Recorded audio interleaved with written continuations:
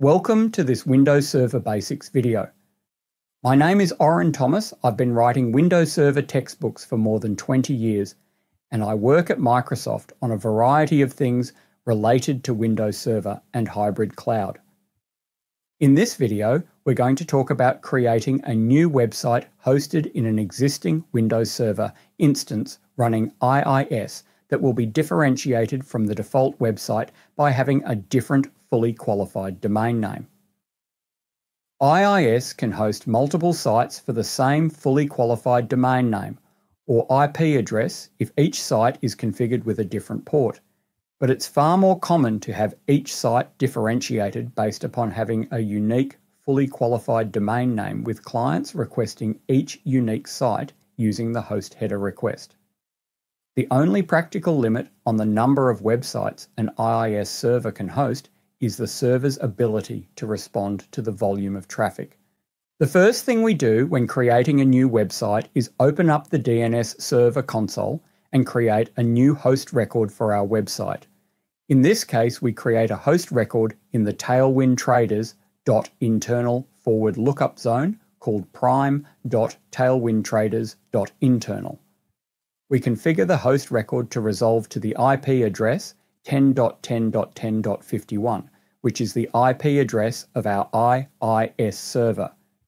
To verify that it all works, we run a quick NS lookup from the command prompt and verify that DNS resolution works. The next thing we do is create a folder on the local volume named Prime Website. If this was a production system, I'd be inclined to put this on a completely separate volume, but this is a lab environment, and the only irresponsible guideline we follow is the rule of Cowabunga, which is the idea that whatever we deploy, it will be someone else's problem to fix.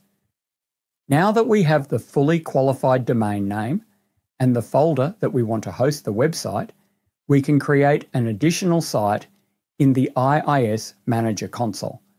To do this, we right-click on the Sites node, choose Add Website. On the Add Website dialog box, we provide the site name of Prime, set the physical path to C:/prime-website, and set the host name to prime.tailwindtraders.internal.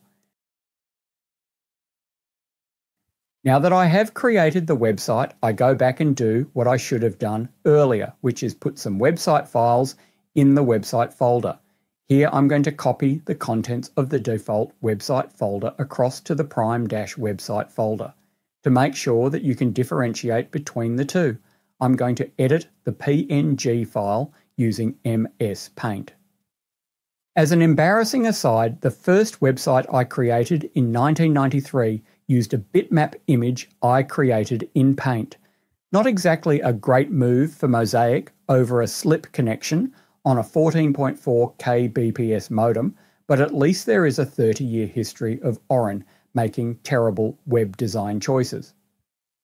I restart the website using the IIS console and choose Browse on port 80.